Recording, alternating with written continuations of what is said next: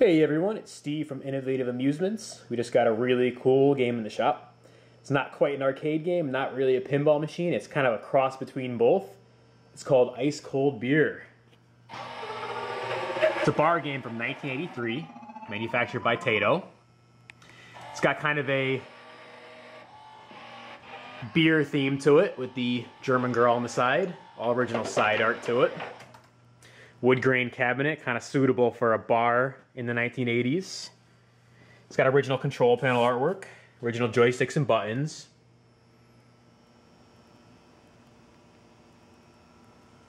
It's all in really good condition overall. It's got a couple minor scratches here and there.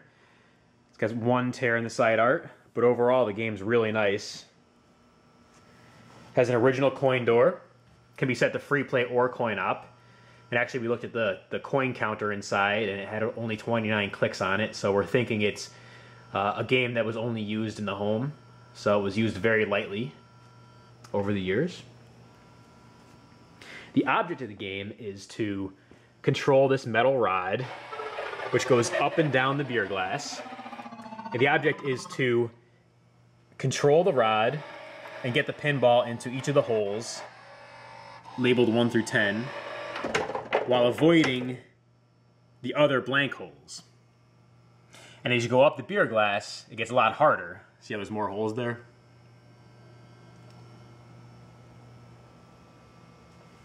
When you get to 10, the star comes on, which means you get a free beer if you're in a bar. Give you a little demo how it works, though I'm not too good at it.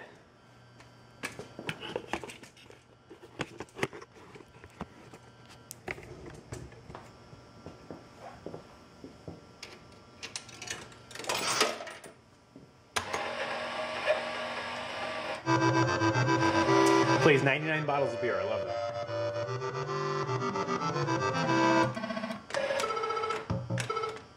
So I'm aiming for hole number 1, which is blinking now.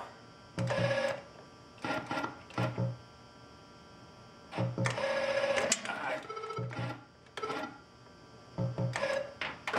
you go.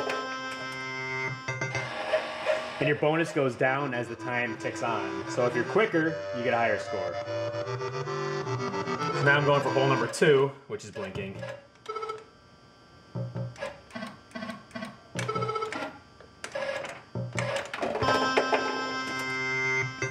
It's a really cool game. You don't see too many of them come up.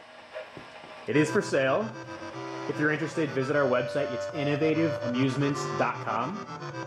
The price is $1,700. And like I said, it could be set to coin op or free play. Be a really cool game to see in a bar. You don't see too many of these, like I said. So if you're interested, once again, the website is innovativeamusements.com.